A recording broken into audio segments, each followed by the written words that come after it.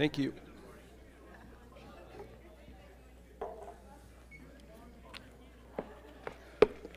Well, welcome to those of you that are joining us online this morning. Thank you for being with us today. It's always cool to be able to have people out there online with us, watching and being a part of what we're doing here. And thank you for doing that. Also, those of you that are newcomers, this may be your first, second, or third time here with us today. Thank you for being here and choosing Southgate as your place of worship this morning. Thank you. Let's give them a round of applause and thank them for being here.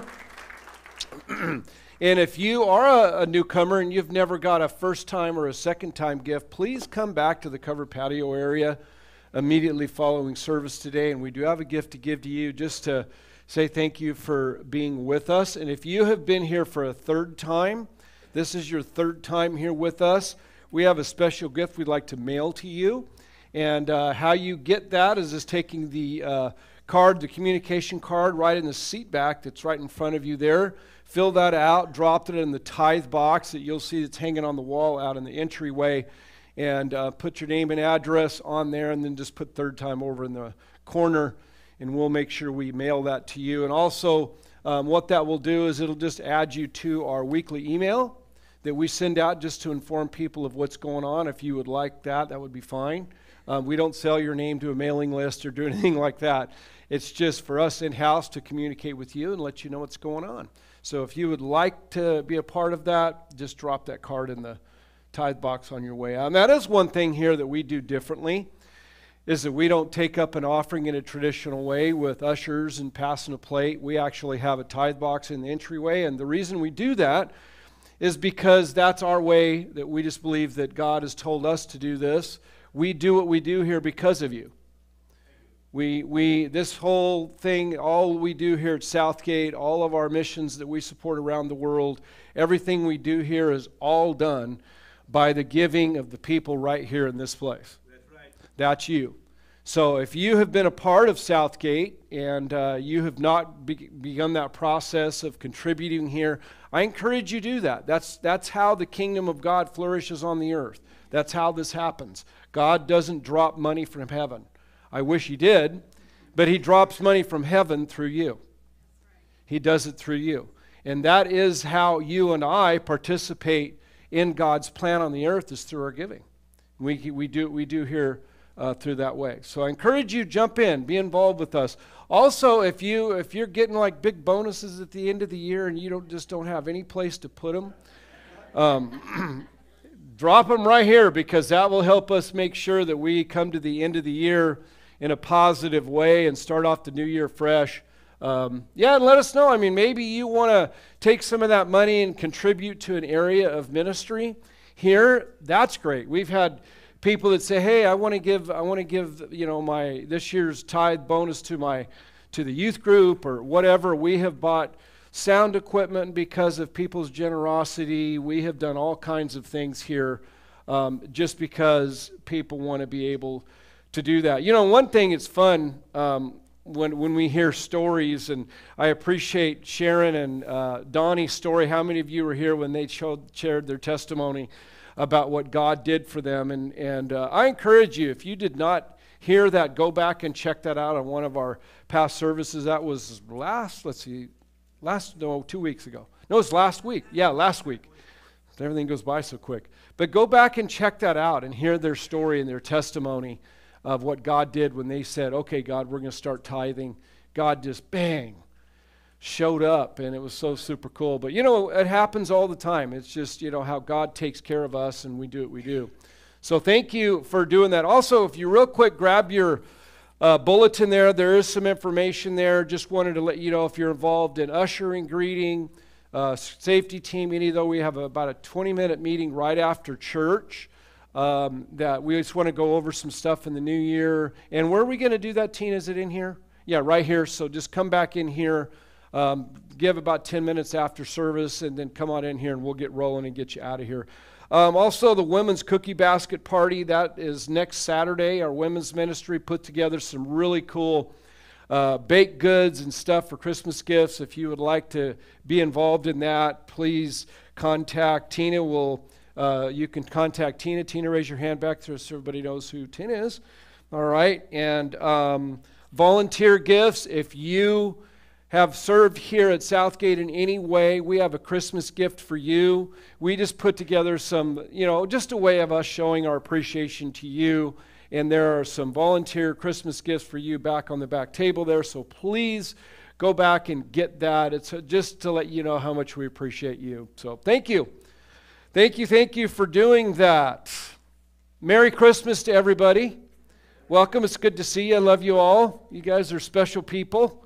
It's my privilege to be able to serve you. So thank you for being here with us this morning. This morning, my message is titled, All I Want for Christmas. All I Want for Christmas. Every year during the Christmas season, the quintessential question we all get asked is, what do you want for Christmas? How many of you have been asked that?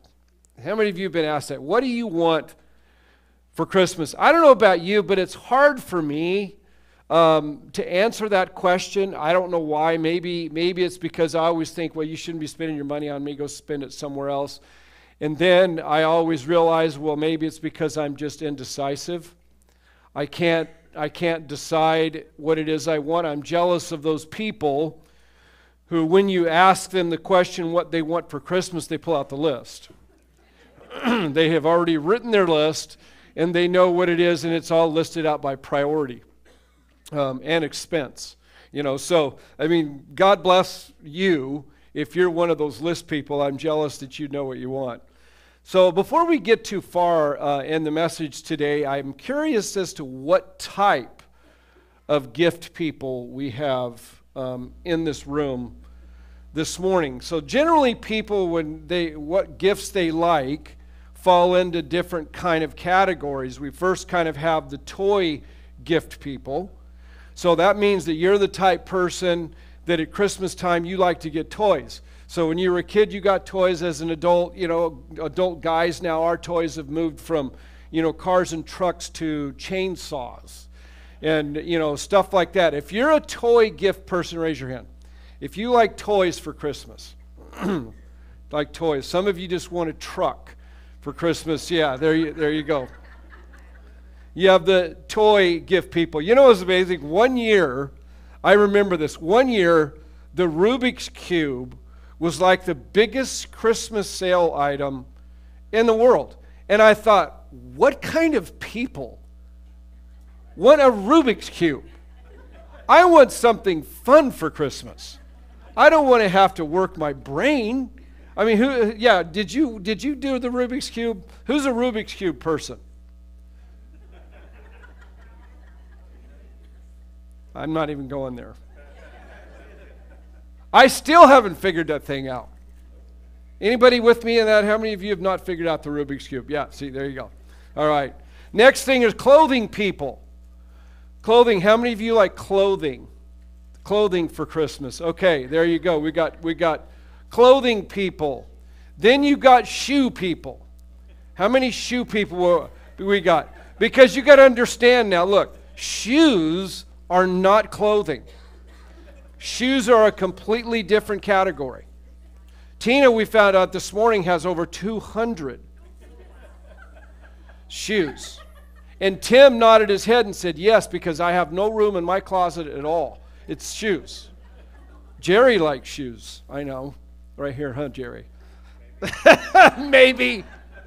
You got the shoe people. Then, of course, you've got the cash people. There we go. Who's a cash person? See, I'm kind of a cash person, and not because of any other reason than I think that's easy for people. I do. I go, well, if somebody really want to do something, cash is fine. Because then I think, well, they don't have to go shopping. They just, here you go. Then it helps them realize, okay, I was nice and I gave them something. Here's some money. But cash. So if you're going to give me cash, usually it's somewhere around 10, 12, 15,000 is good. That covers it. Okay.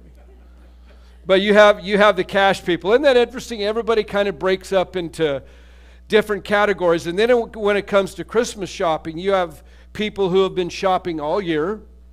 that have been preparing for Christmas all year long. Then you have people that start right after Thanksgiving, that it used to be called Black Friday. Now it's like Black Month or something. There's no Friday involved in it.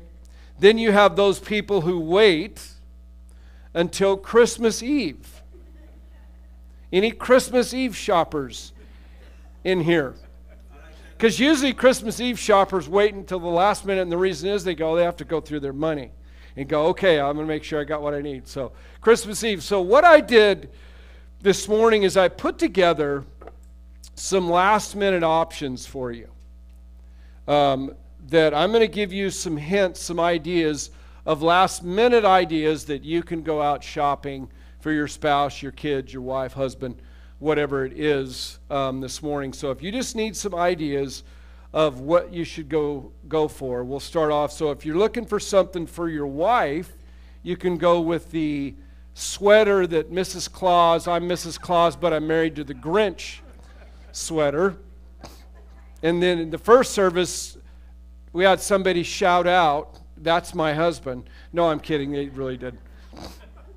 No. And then you have the one for your friend or another family member, the toilet timer.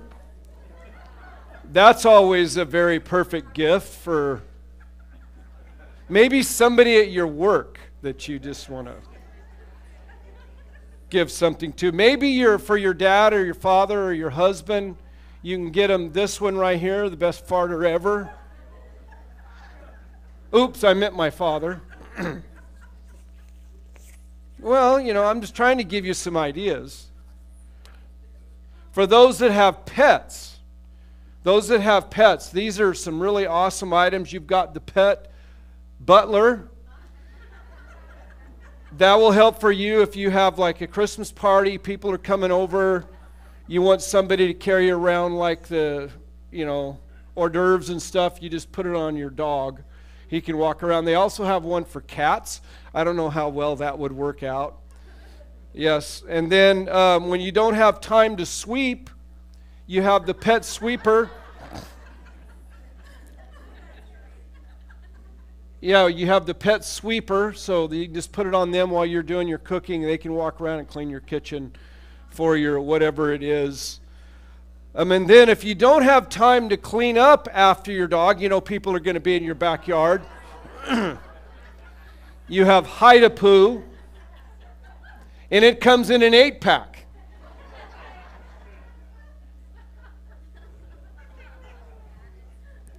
So if you go in somebody's backyard and you see it filled up full of rocks, you'll know what's going on.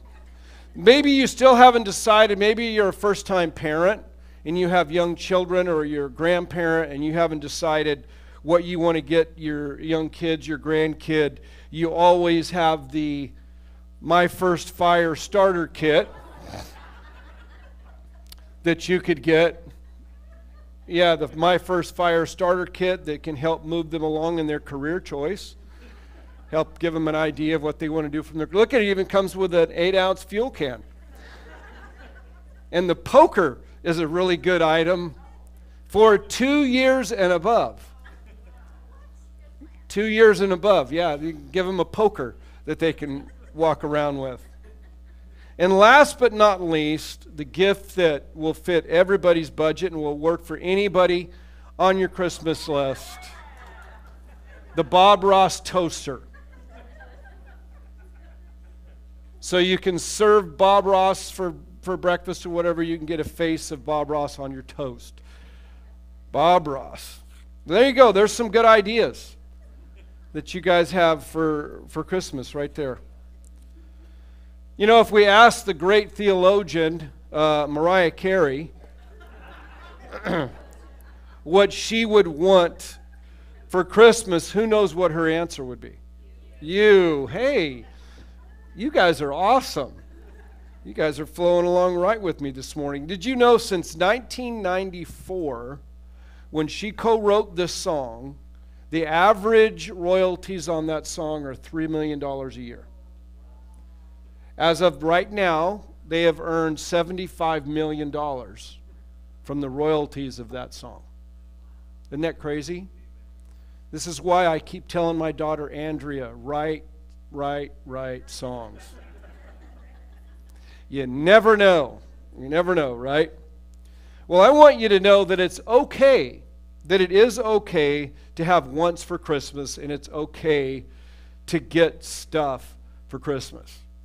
Most of us, even though most of us will probably forget what we got for Christmas this year when it gets to next year, but it's okay to have something, get something for Christmas. Why? Because Christmas is giving.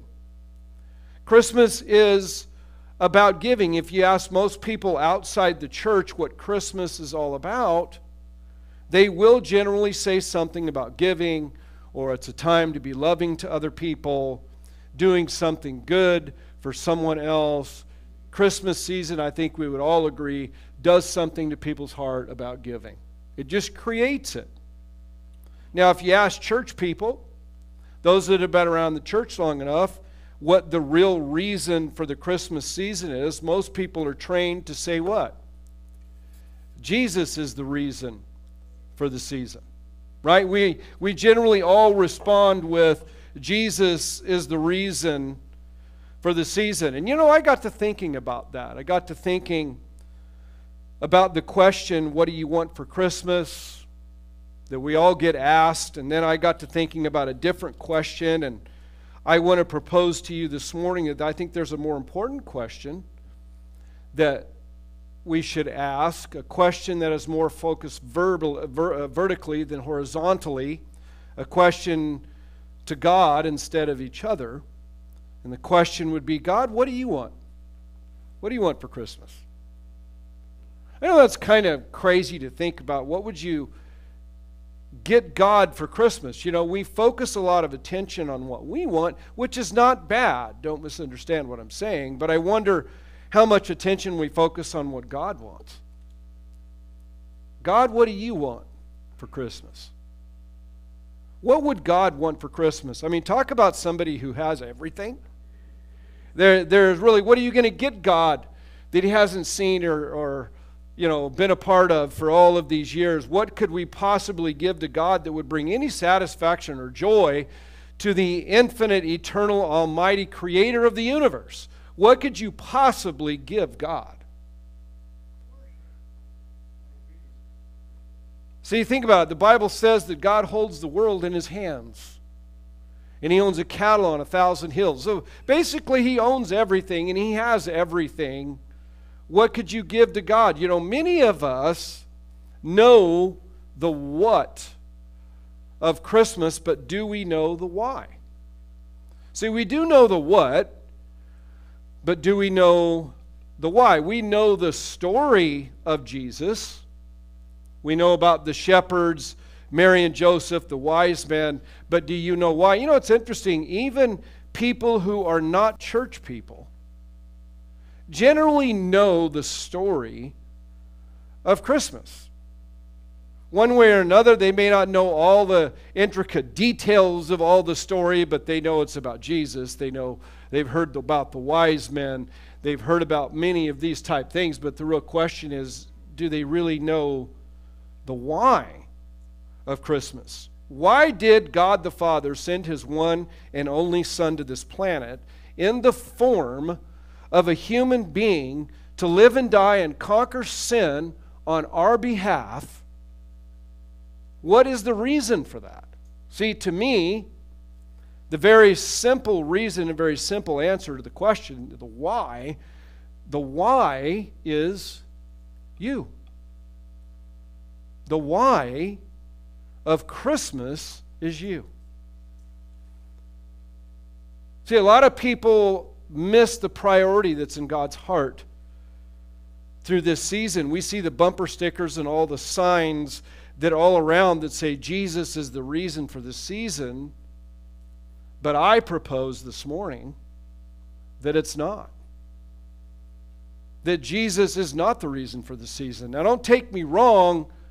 Don't pick up, rocks and start throwing at me or run me out of here on a rail. I'm not meaning to be any disrespect to Jesus at all, but I think when we look and we see the point of Christmas, that Jesus wasn't God's reason for it. The real reason for Christmas is you. See, I think the world, and I think you and I even, have allowed God's purpose for Christmas to slip. Not because we did it on purpose, because we love Jesus. And really it is His birthday, and we all love Him and we all honor Him as the King of Kings and the Lord of Lords, and He and the story and all of that. But when you really look at what the Bible says, He's not the reason. See, if God wanted Christmas to be only about Jesus, then why was He born the way He was born in the place that He was born? Of course, it was prophesied, we know that, but God could have written the story differently. But He didn't. If it was all about Jesus, it would have been clear to you and I that you better not give gifts to each other, because that's bad. That's real bad, because it's not about you, it's about Jesus. But no, He wants us to share in that with each other. He allows the spirit of Christmas that gives gifts and loves other people and shows love to humanity. He allows that. Why?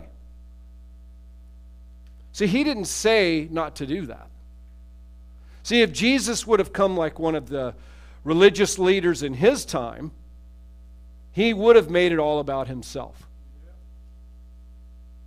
We know the story of those religious leaders. Jesus even called them out. Said that you guys stand in the marketplace in front of everybody, make sure you're dressed in all of your right garb, and pray your prayers loud enough and perfect enough so everybody can hear them. Jesus rebuked them for that. Why? Because all of this wasn't about Him. It wasn't about Him. He didn't do that. You and I, we've been around people who just can't stand not being the center of attention. How do we know? Because you know as soon as you're around them that everything they say or do is always focused on themselves. Somebody tells a story, they have a better one. If somebody did this, well, theirs was better. Because it's something about, they just have to have the attention. Well, guess what? Jesus didn't do that. Jesus spent most of His career pushing the attention away from Himself, and He would say, all I want you to do is glorify God and not me. See, He pushed everything away from Himself. Jesus was exactly the opposite. He didn't want the attention. He wanted to show love to you and I, and He wanted you to see the respect that God had for you, and He wanted to honor us and love us. That's the big reason why Jesus said that He was the servant to all. He said, I'm a servant. This is not about me, it's about you. It's about humanity. So the question that we ask, what does God want for Christmas? I believe that what God wants for Christmas is you. I believe that what God wants for Christmas is the people out there that don't know who He is. He wants you and I to focus the attention on them this season. Yes, Jesus is important, because without Jesus, the story would not be what the story is. We would have no hope. Jesus came to this world to bring us hope, but He did it to bring us hope and to bring the rest of humanity hope. See, God knows that I don't mean any disrespect or dishonor to Jesus this morning, because I know that He is still the light of the world, and He will be the light and the life of the world whether or not I say that He is or He isn't, because He is who He is. He is still the King of Kings and the Lord of Lords. He's made that, He's proved that of Himself. But I do believe that what God wants us to do is focus on what the reason for the season really is, and that's you and me. I know it's hard for us to accept that. It's hard for us to think about that. And really that's good, because it shows that you and I have the right heart, that we have the same heart that Jesus did, that He did not want it to be about Himself. He wanted to reflect all the glory to God, and we are just like that. But at the same time, He wants you to know what's in His heart towards humanity. and why he did what he did. He wants you. He wants these people. That's what he's always wanted. That's what God wants each and every day. See, you and I are the ones who control that decision. God can get everything that he wants, but what he can't do is he can't supersede your free will. So when he has you and he has someone else, that means we've chosen on our own to allow God to present our life as our gift to him. We've done it freely. See, the one thing that God wants, 1 Timothy 2, 3, and 4 tells us this. See, it says, "This is good, and it is pleasing in the sight of God our Savior, who desires all," everybody say all people to be saved and to come to the knowledge of the truth. You want to know what God wants for Christmas? There it is. He wants everyone to be saved. I think in a funny sort of way, Mariah Carey's song is kind of prophetic, if you think about it. She probably never realized that when you think about all God wants for Christmas is you. That's really what God wants. We could almost sing that song to God, and God could sing that song to us. Did you know that God sings over you? See, most people don't realize that God sings. He sings. We know the angels sing. He created Lucifer, who was the most powerful, one of the most powerful angels in heaven, who was the worship leader of heaven. He created him with music inside. So we know God loves music. God created it. But most people don't realize that God sings. In Zephaniah chapter 3 and verse 17, it tells us, "The Lord your God is among you. He is mighty to save. He will rejoice over you with gladness. He will quiet you with his love. He will rejoice over you with singing." God sings over you. Isn't that incredible? My prayer is that this year that when you hear that song, you will realize that God wants you. God wants you. When you read the Bible from cover to cover, there's no way that you can avoid seeing the redemptive plan of God for you and me. That's the center and the heart of the gospel, is to reach man. Have you ever heard the term God is with us? That's a popular kind of term we hear this time of the year. When we say that, I think many times we don't really understand what those words mean, because it wasn't always like that. God was not always for every person. He was in his heart, but he couldn't show it because of the limitations of man's sin that was not dealt with until Jesus came to this world. See, when Jesus came to the earth, it fulfilled the prophecies of thousands of years ago, and one of those prophecies is found in Isaiah chapter 17. And it says this, "Therefore the Lord himself will give you a sign. Behold, the virgin shall conceive and bear a son, and shall call his name Emmanuel." That was written 700 years, sometimes 700 years before Jesus came. 700 years. This word is only used 3 times in the entire Bible. 2 in the Old Testament and 1 in the New Testament, that was spoken to Joseph, the non-biological father of Jesus, by an angel. In Matthew chapter 1 and 23, it says, "Behold, the virgin shall conceive and bear a son, and shall call his name Emmanuel," which means God with us. See, to you and I, that term God with us is familiar.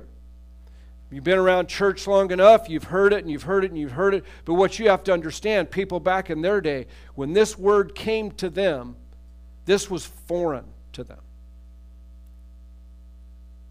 It was foreign to them. You want to know why? Because for 500 years, there was silence. There were no prophets in the land that they had used to. All they had were the old stories. Basically, God was silent in their ears. Nothing was going on. They were having a hard time trying to figure out, why are they being run by the Roman government. They're enslaved to the Roman government. All of this is going on. Where is God? So for them to hear God is with you, that God is going to come to you, He is going to have a Savior, they figured it was never going to happen. And all of a sudden, God now is going to show up and be there for them. Emmanuel means God with us.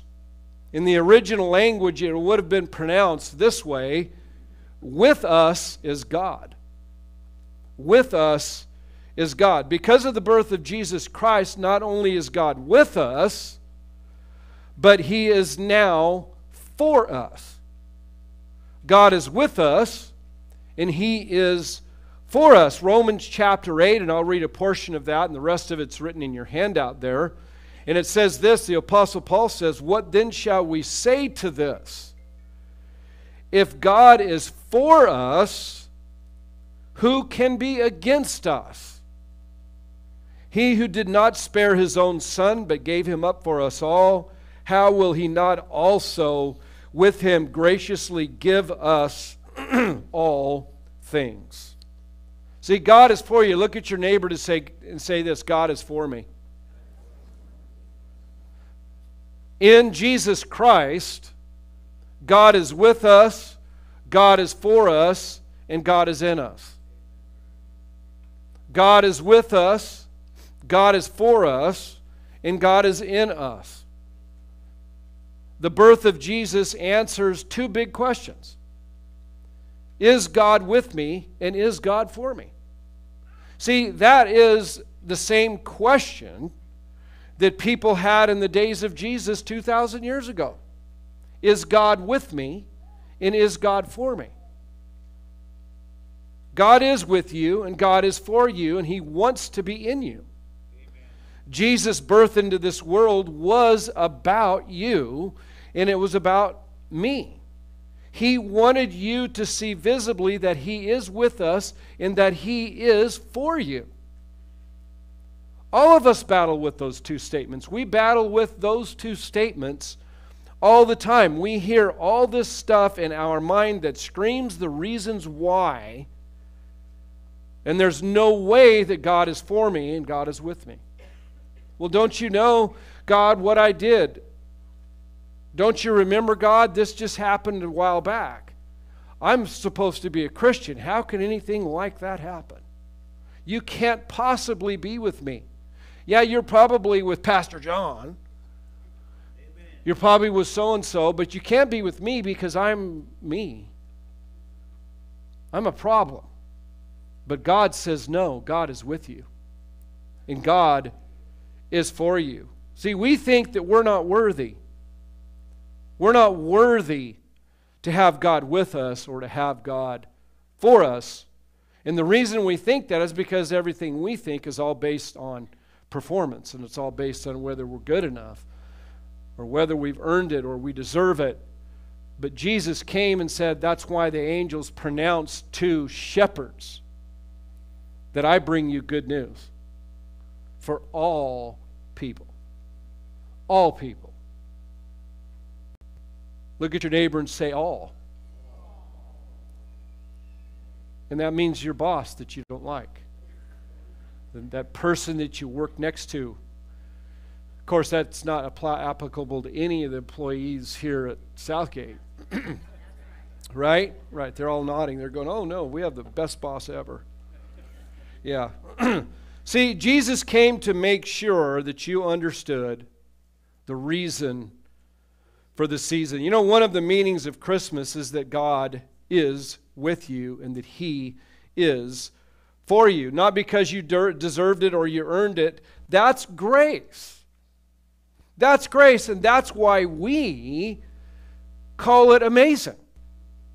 It's amazing because God just gives it to you, not because you earn it or deserve it. You just say yes to God, and He pours out His grace to you. Jesus came to make sure that you understood that. So as you leave today, I want to challenge you to realize that all God wants for Christmas is you. You can't give him any natural gifts. What are you going to give him? What he wants is you. And here's the beauty of it all. God is not waiting for you to shape up. He's not waiting for you to clean up, and He's not waiting for you to grow up. He loves you just the way that you are. He loves you because you are you. And there is no one else like you. Somebody would probably say, thank God. There is no one like you. So the true story of Christmas, to most people, really though, is like a gift card they received as a gift and it never gets used. God has offered this gift to so many people, but it sits under their tree and never gets used.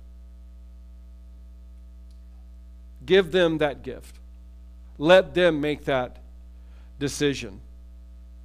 See, if they choose to use it, that's up to them. If they choose not to, that's up to them. Did you? I don't know if you realize this, but Americans right now are sitting on $15 billion of unused gift cards. 15 with a B. $15 billion of unused gift cards. So I had an idea.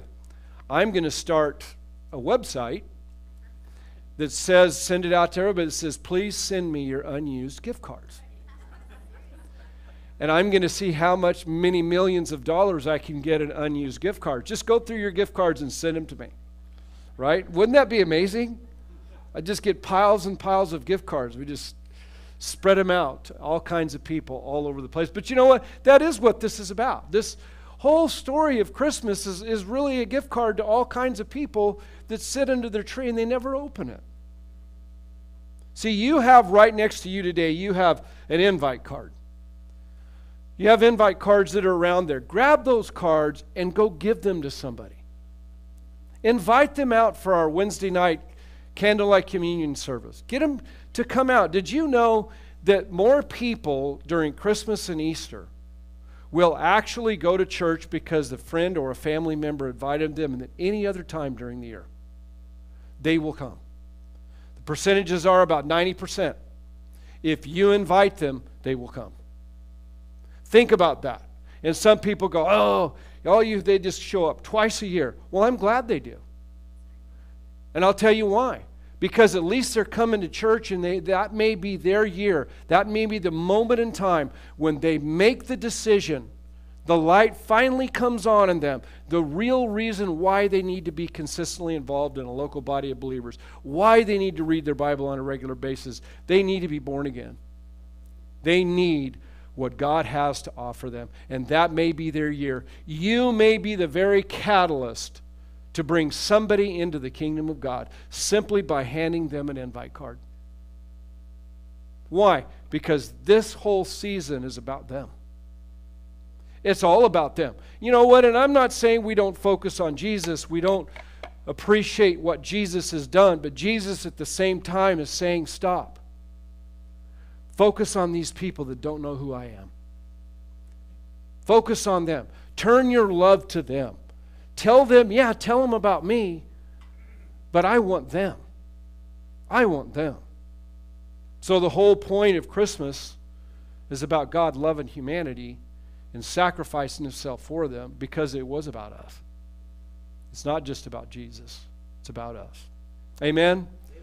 Well, Father, we thank You for reminding us how much You do love us. And we do thank You for Jesus. We thank You for what He has done. And I thank You, Lord, that You are for us and You are with us.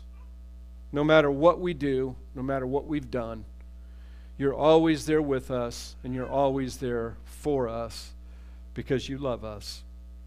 So today, thank You for this reminder. Help us, Lord, to take what we know as true and reach out to other people who don't know the real reason for the season.